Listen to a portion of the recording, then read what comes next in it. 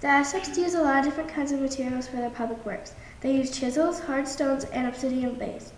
In the Tenochtitlan's construction, the Aztecs began to notice that the subsoil was sinking. After that, they started using tezontle, a strong, light volcanic stone. It was popular because it was easy to cut and because the color and texture was pleasing. It was used in filling walls and roofing houses. The main way of transportation for the Aztecs was walking. They had no wheels on anything except for their toys.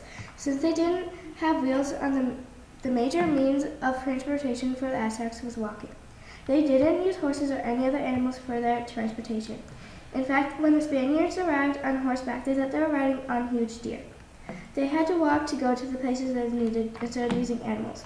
They also had human bearers that would carry large, heavy loads on their backs. The bearers would be hired to carry large loads. The Aztecs didn't have roads like today. They had causeways to get to the mainland, and they had dirt paths so they could walk to some places. The main way to get to Tenochtitlan was a thing called a causeway. The Aztecs would take rocks and pebbles and pile them up in the lake until it was close to the surface, and then they would pack down a lot of dirt and soil until it was above the surface and stable enough to walk on. But in the middle it was a bridge so boats could go under.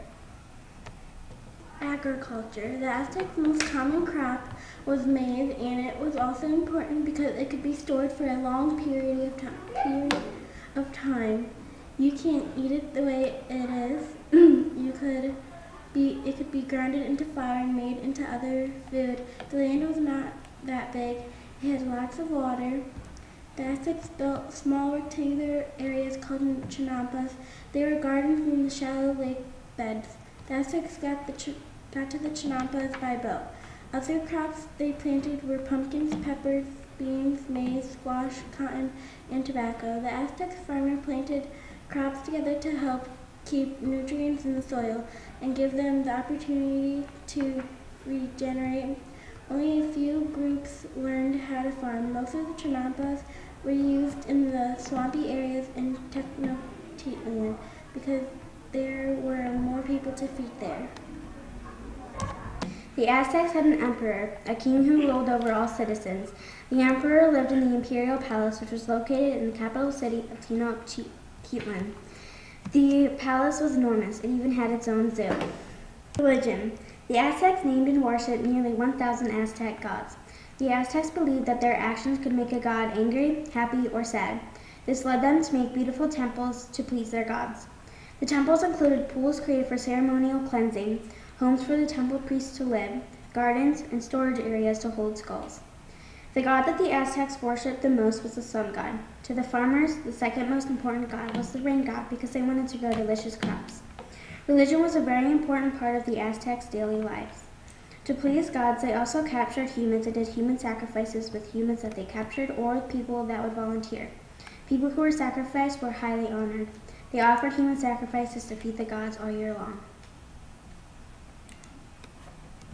The Aztecs haven't finished building the city-states yet, but this is what the city-state would look like. City-states. A noble family ruled each city-state. The noble family that controlled each city-state was supposed to assist the emperor with ruling the Aztec people, but instead the noble family ran their city their own way.